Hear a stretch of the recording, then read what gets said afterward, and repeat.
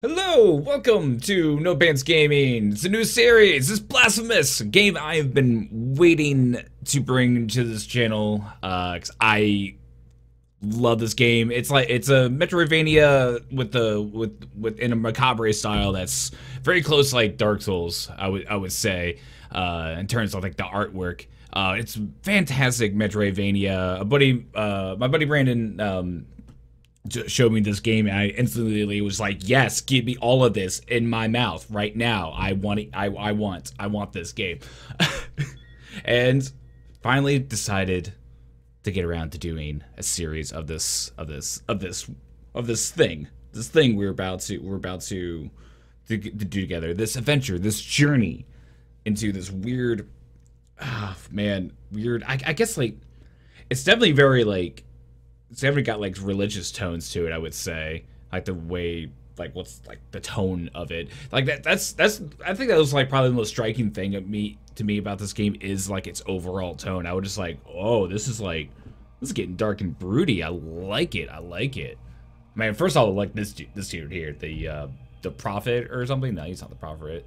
Can't remember what his name is. All I know is he's the whole point of this game is like, it's kind of like Dark Souls in the way you go about things. Like, you are the one that's going to save the world or not save the world, and you got to go and kill all these things and get like the energy sources. It's kind of like it. It's weird. We're like revealing like the truth to the people and stuff. So it's wild. It's wild. We'll start a new pilgrimage. I got close to 100% my first time around. Now, I haven't even gone through this game a second time, so this is gonna be fun. I'm gonna see what I can remember. It's pretty tight. It's a pretty tight game. The style, the art style is, it's good. This is my guilt. I claim you grievous miracle. Oh. Well.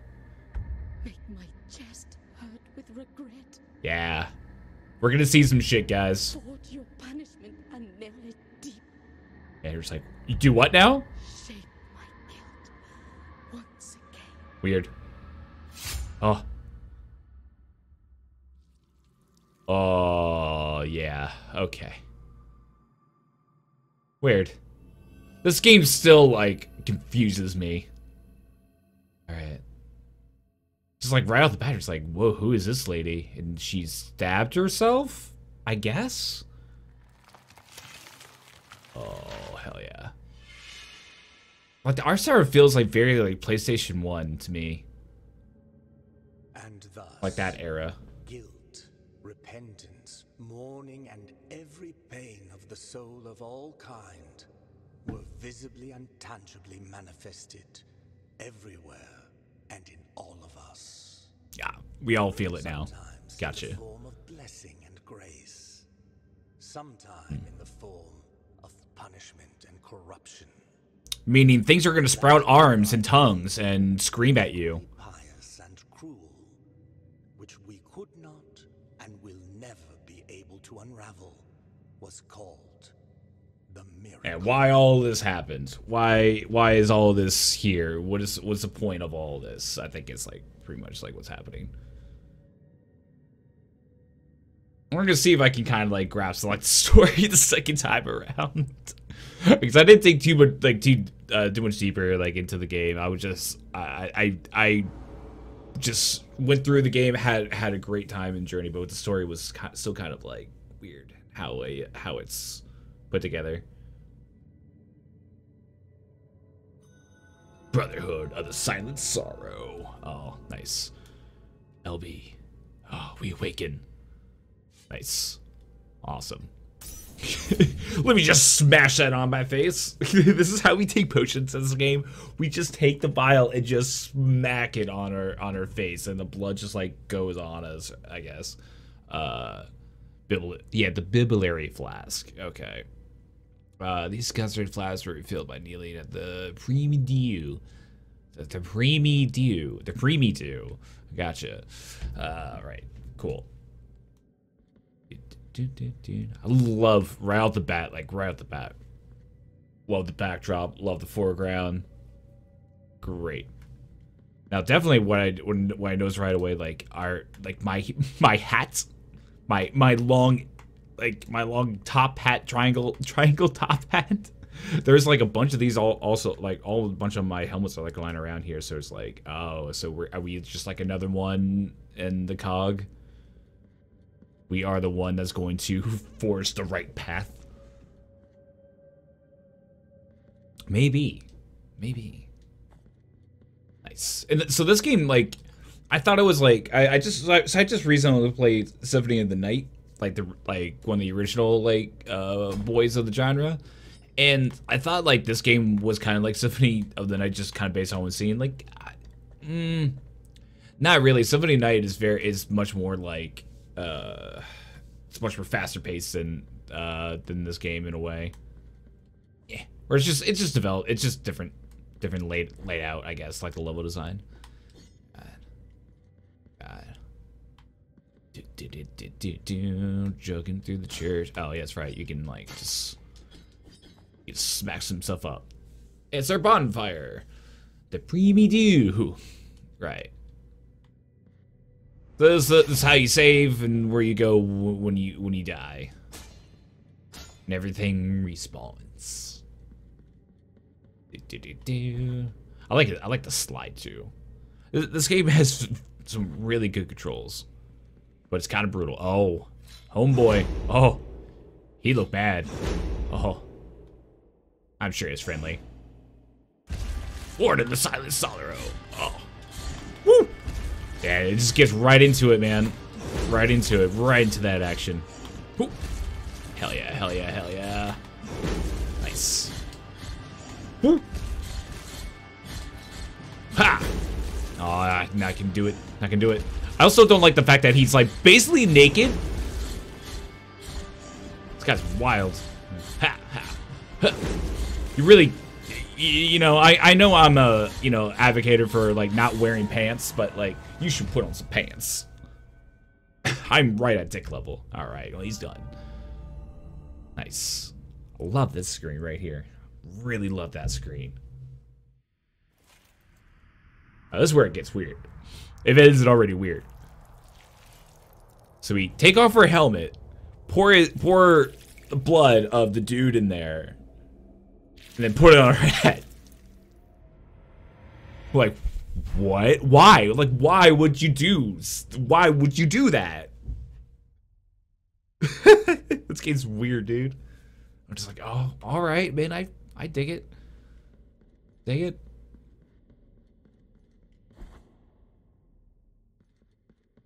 All right.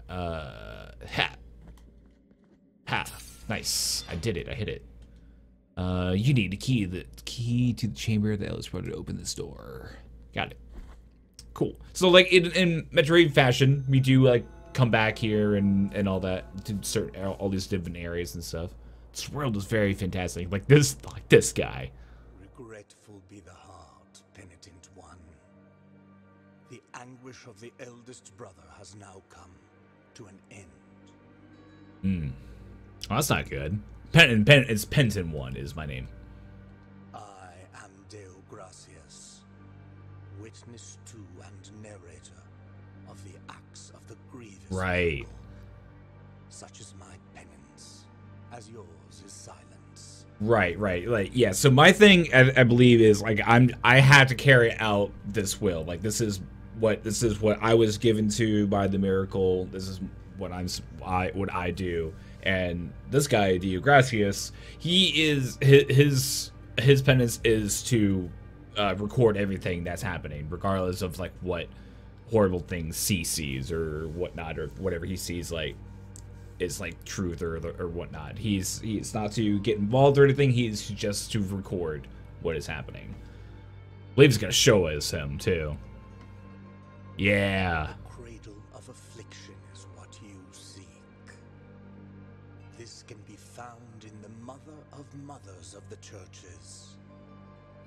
Mother of mothers. There's a lot of like things to remember in this game. It is a remote place separated from the rest of these lands by a great sacred He looks and awesome. forbidden door. Even a wise penitent like me knows nothing of what lies beyond those high walls. Oh, well, I'll show you, man. Take my hand. We're gonna go on an adventure. You're gonna see everything across the world. However, what I do know is that, according to the rule, one must carry out the 3 humiliations to gain access to what they Kill 3 things that humiliate you in the world. Like 3 past humiliations that you had in life that you could like you want to like erase. One of them must be performed in the high mountains, covered in thick blankets of Yeah, he basically tells us like where they are too. Another in the depths of a dark, entombed church where the sleeper lies. It's a great place to sleep, honestly. The last one at the end of the trail, carved by moans that claw their way out of an iron spiral. In the bowels of the bell named Hondo that grows into the earth. Also, I just want to listen to this dude talk. I love the voice acting in this game. It's great, dude. It's really just like top notch. It just sucked me in. It's sucking me in now. It's like I don't want to talk over this. This is just it's brilliant.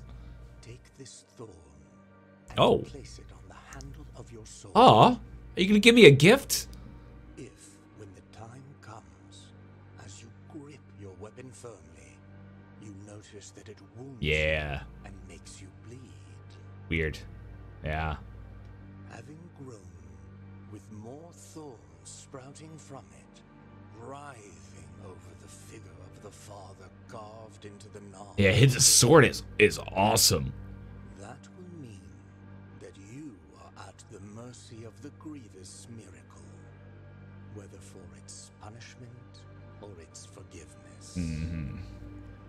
Yeah, it's like if you take a like closer look at the sword, like the statue that that woman was like holding or whatever, like that is like the hilt of the sword, I believe. It's pretty wild. Nice. He gave me a thorn. He's such a nice guy. Right. So I believe these are just like power-ups. I don't think maybe this doesn't do anything. I think this is just like, okay. Never mind. This is something different. Oh, okay. He just like, alright, okay. It's just like a present. It's like, hey, you are, you're gonna go on this journey or whatever, under the eyes of the dude or whoever. What, you got anything else to say? Wise penitent like me, However, sorrowful okay, alright, cool. Alright, man. Well, I'll catch you later, man. I'll catch you later. We'll have a beer next time. Think. What if he like? Oh, this is something I'm just like wondering. Like, so we're gonna see him a lot. He's gonna like pop up. So like, is he just gonna like? Does he just kneel down with these little things here and just takes them with him and just moves on to the next spot? Very wild. There's also little tiny people holding this altar up. Everything has significance in this game. The lore in this world is pretty awesome. Nice. Hey, back off, man. All right, there we go. Kill that bird. Can I not? Oh, I can't kill a bird. No, I want to kill the bird. Nice. I think we eventually can like just like oh man. Oh, that's right. That's a parry. Right. Yeah. Hey. Ow. Hey, I'm gonna parry you. Ha! Gonna parry you. Ha! Oh, I'm using the right button. Parry! That's it. There we go. Ow. Damn. Ha! Nice. Alright. Got a guy with a wheel. Ha. Oh shit! That's not gonna work. Think. Oh, nice. Oh, I could have done a finisher. All right, that's what it is. Nice. So this game's got some pretty awesome combat. I really hope to come out with like a boss rush mode where you just face all the bosses or fight all the bosses. That would be awesome. What's this? What we got here? Little orb. Okay. Oh. For a Sun that filled the air during the festivity of the Lost Village. Its power finds its way through the floor. Can the walls and see? Oh, okay. Yeah. Oh, wrong button. Like this. Ha!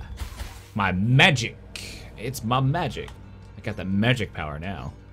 Yeah, so there's like all different items scattered throughout the world that you can get by certain abilities and whatnot. All that jazz. We can't get up here yet, I don't think.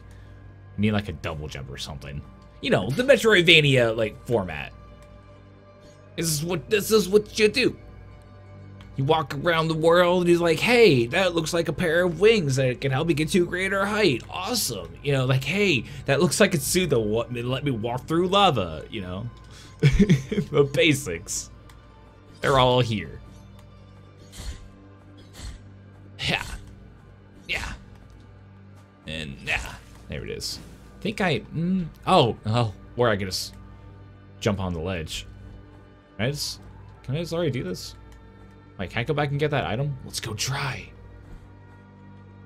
See if we can get stuff. I don't think we can reach this height, but maybe. No, I can't reach that height. I think maybe we get like some grappling hook or something like that. Something. It's something in that way. Oh. Ha! Nice. And you gain like experience just from fighting like the other like monsters and stuff.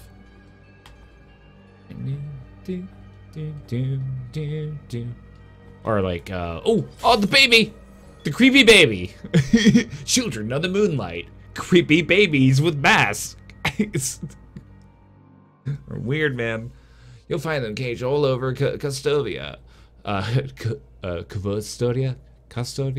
I don't know. You can release it with any kind of technique, right? Yeah, so we gotta get all the babies. We gotta get all the babies. Oh, nice. Aha! Not today, son. Not today. Not today. I am the penitent one. I will smite everybody. And we got a little story. There is no answer to our plea. The miracle has forsaken us, and my ornate throne turns its back on those who await here. I mean, come on. There's always an answer. There's always an answer for everything. It just might not be the answer that you want. Is all. God. Yeah. Tell me about the map. Right on. And so like this game is quite large. I don't know if it's as large as like Hollow Knight or the Messenger. I think it's more on the line with Messenger, but it's a big game. So we're gonna see a lot. I would say one thing I didn't like right off the bat as well is Hollow Knight has like markers and stuff that you can put down for various things, like a ton of markers just to make it easier on you to remember stuff. But this game isn't. I think it's fine. We'll be alright. Something I can do with this fountain later, and I can't remember what. So we're in a nice little town here. Nice little town. You know, they seem like they're doing all right here. Totally fine here. I think they're getting along just fine. Sorrowful be the heart, penitent one. Welcome to Albero, sanctuary to this humble brotherhood of the Albero. Oh, that's right. The Kissers of Wounds. Yeah. Okay, that's right. They kiss the wounds. Few remain here who can still employ it. What a weird way to heal. Okay, that's right. Who still care for the sick and ailing. Clearly. Without kisses, we bless the wounds of those who seek our protection. Weird. Thus both we and they remain at the mercy of the. Just imagine like walking into somewhere like this. Like people are wounded and they're being like treated and stuff like that, but then you see them like just like making out with the people that are wounded. Just weird.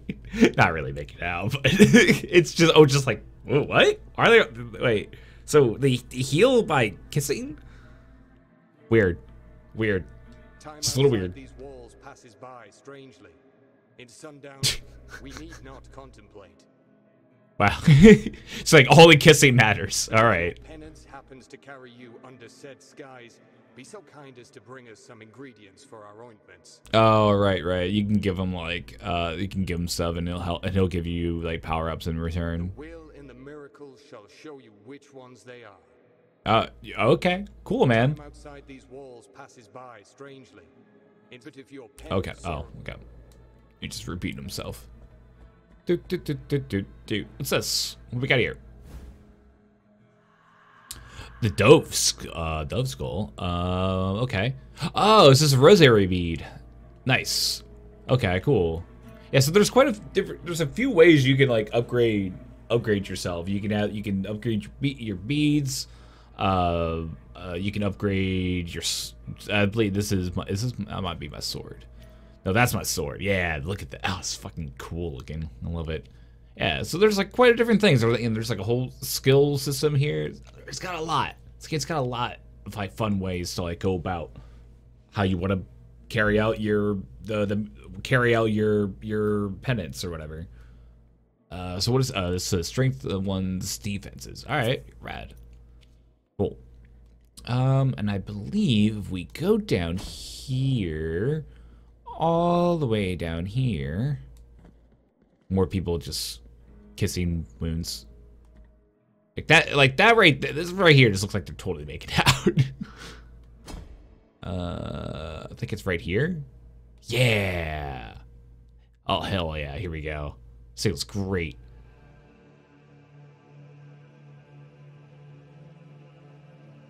It's like a metal like album cover waiting to happen, you know? Penitent one, you who carry the painful guilt in your cracked hands. Lend it to us and alleviate our burden. Yeah, it's like, all right, here you go. Here's my sword. To us and wipe away our tears. Weird. Because it is an act of penitence. Oh, all right, cool. Thank you. Uh-oh. Well. Ooh. Awesome. Everything, like every cutscene in this game is a metal album waiting to happen. Nice. Mea Culpa Shrines. Or Culpa. Mea Culpa Shrines. Visit Mea Culpa Shrines to decrease your power of your sword. You can also spend the Tears of Atonement to unlock combat techniques. Visit additional shrines and increase Mea Culpa's strength and access more powerful techniques. Awesome. You got it, man. Yeah, so it's just another way to upgrade, man. Yeah, okay, so this is how we upgrade our actual like abilities, and we spend money or souls or whatever they want to call it. You get that by beating enemies, just killing things. So what we got here, depending on what points, fourth finish attack. That's really nice. I don't have enough of that. Calls on the blade, allowing the patient to release its full potential in a single but incredible devastating attacks. That's a charged attack. Yeah, we want this. Oh,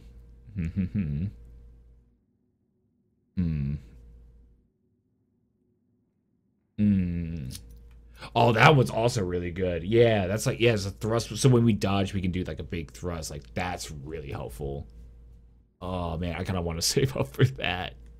That's the best, man. That's the best. I mean, like doing the downward Zelda, the downward Link, whatever you want to call it, like is a great move. But I think I'd rather save up for the secret thrust. That can help you get out of a lot of like scenarios. All right. I don't think we'll call this one an episode. Next time. We'll do more. We'll do more of this awesome game. Thank you all so much for watching. Stay positive. Love your life. Bye-bye.